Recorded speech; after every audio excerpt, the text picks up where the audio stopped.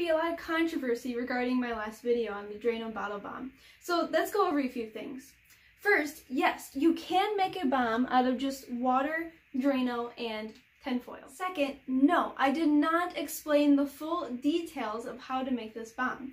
Now, I did a lot of research and I did months of experimenting to finally get this to work.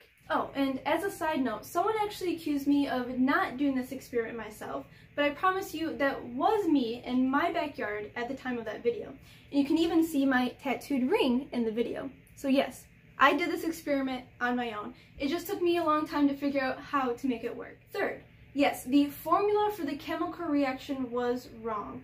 And I am so sorry that I did not investigate my research further. I promise you that if I make any mistakes in any of my videos, I will do what I can to correct them.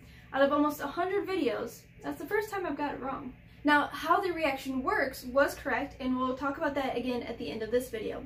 But for the chemical formula, I don't know what it is, I couldn't find it anywhere, and that is way above my grade level. 4. Now kids, or adults, if you're thinking about doing this, don't. Just don't. Why would you ever purposely harm anyone, including yourself? And don't forget, this is a bomb, so there will be legal repercussions. Just don't do it. Now, if you're curious, like I know I am, I would just warn you to take extreme precautions. I had one that hadn't gone off in the yard, so after a few days, I went to pick it up, and it went off in my arm, and I felt it all the way up to my shoulder, and my entire arm was sore for over a week. So please be extra careful. Make sure that you have an extra adult around. Make sure that you clear the area, you stand back, you act fast, and you wear your protective gear. Also, the liquid inside heats up and can get very, very hot, so please just make sure you stay away from it.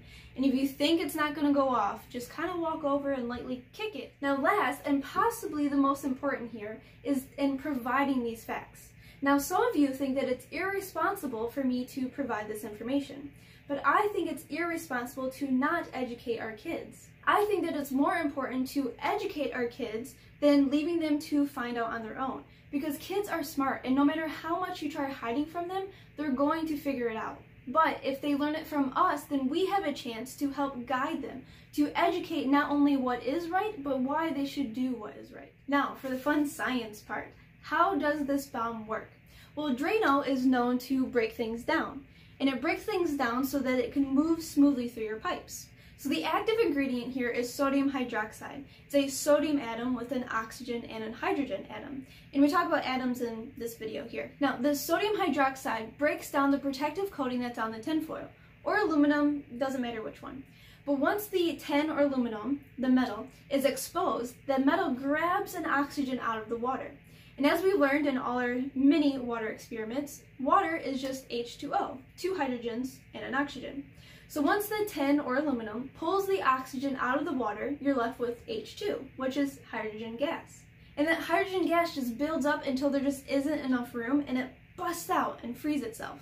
And as far as the heat, I apologize, I am not sure what causes the heat. I know it's an exothermic reaction, so some part of the reaction is having a lot of energy and it releases as heat. So thank you so much for everyone that was watching, and for all of you that left comments. Every comment helps me learn how to make better videos. So I appreciate them all, keep them coming.